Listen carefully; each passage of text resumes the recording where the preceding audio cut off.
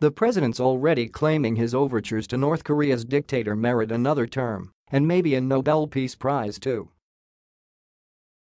Hanoi. While experts debate whether next week's meeting between Donald Trump and Kim Jong-un will be the denuclearization summit or the waste of time summit, the president already seems to be operating with a different name in mind: the Trump 2020 summit.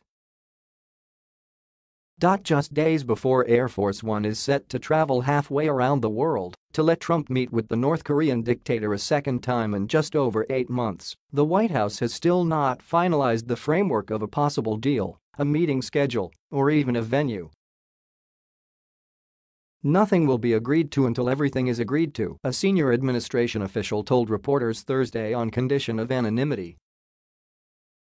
But we are working hard toward a joint statement which will advance each of the initiatives that came out of the Singapore statement.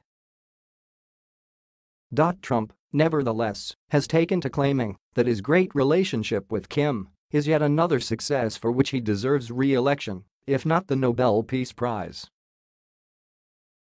"When I came in, North Korea it looks like it was going to war. You know that. It was going to happen, bad things," he told a rally audience in El Paso, Texas, earlier this month, days before claiming at a White House news conference that predecessor Barack Obama was ready to go to war.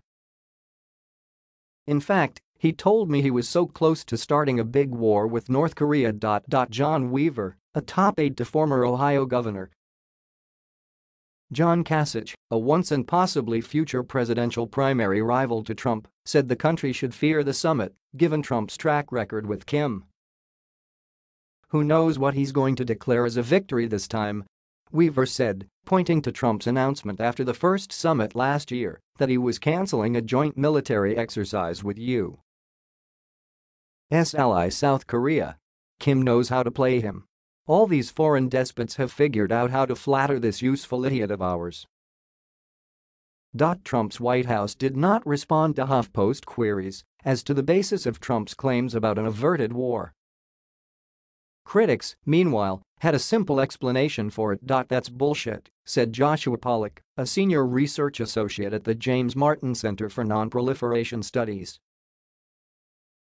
"The risk of war was something that Trump himself created in 2017.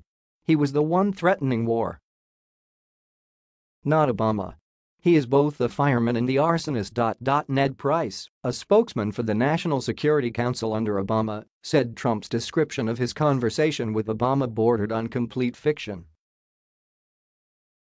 "Never did Obama say he was on the verge of war," Price said.